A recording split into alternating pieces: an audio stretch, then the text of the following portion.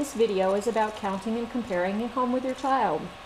We're going to use this plastic turtle as Rex's stunt double, because even though it would be fun to take Rex out of her tank and bring her over here on the table, she really wouldn't like it and she would crawl away.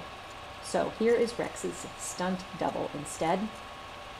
This is about how many do you have for math. Hey there, Rex. You've been playing quietly in here for a long time. What are you doing? I've been playing with rocks. I got these rocks, you see. I've been taking my rocks and I've been piling them up on top of each other like this. Like that. Oh, okay. And I've got these insects. And I've been playing with my insects and my rock. And I've been taking my insects and I've been stacking them on top of each other like this. See? Okay. And I've also got these two little sand dollars here that I've been playing with. I've been putting them on top of the insects very gently so they don't get smashed. Oh, okay. All right. Well, you've got a lot of rocks there. How many rocks do you have? I don't know. Let's count them. Let's see.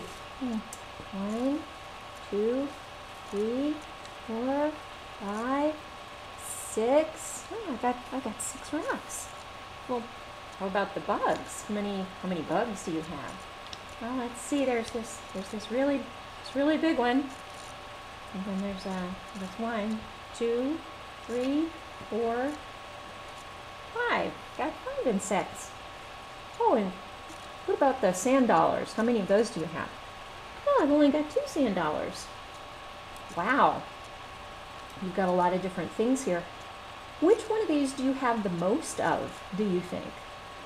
Well, let's see. I counted, I remember I counted 6 rocks, and I've only got 2 of those, and I've got 5 of those, so I definitely have more rocks than anything else.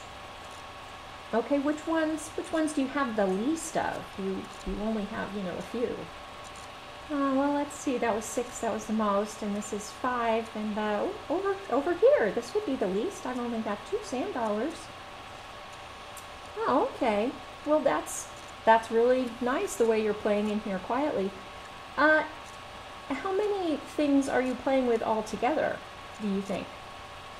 Well, let's see. I've got 6 rocks, and then 7. Oh, let me make a 10 frame. I really like 10 frames. My teacher taught me all about them.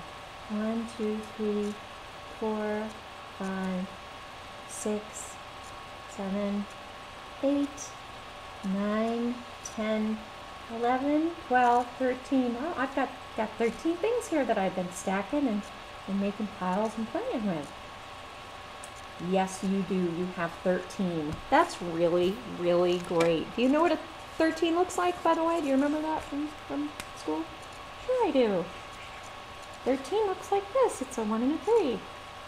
Oh, okay. That's really cool. I'm going to let you get back to playing now, okay? Can I have a snack?